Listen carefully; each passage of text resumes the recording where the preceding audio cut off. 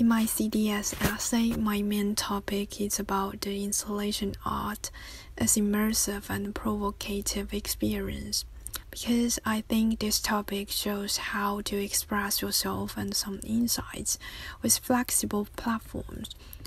And I'm so engaged by those sensational emotions that can be aroused by those installation arts. Apart from that, the experience brought by installation is also quite related to my course.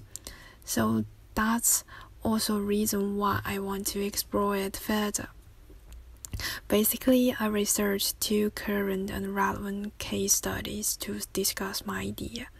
One is to discuss how to involve the participants to touch the melting of ice blocks in order to let them physically realize how severe the climate change issue has been, and it's just happening at the moment. And the other is to use technical method to create interactive installation, which is designed to immerse audience with an extraordinary flying experience. Both experiences are quite unique and explains how engaging the interaction arts can be.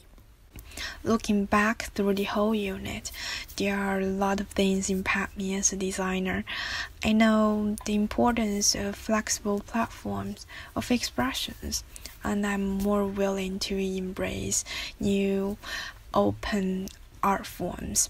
Additionally, I learned how to interact with the audience by activation of senses and emotions by giving them clear directions and better user experience. And the last thing I want to mention is actually from the lectures of design rules and principles. Sometimes we can probably lay less control over the designs and let the user be a part of the creation of creative practice and try to make some unexpected interactive outcomes. Yeah, and that will be my overall reflection of my presentation. Yeah, and thank you.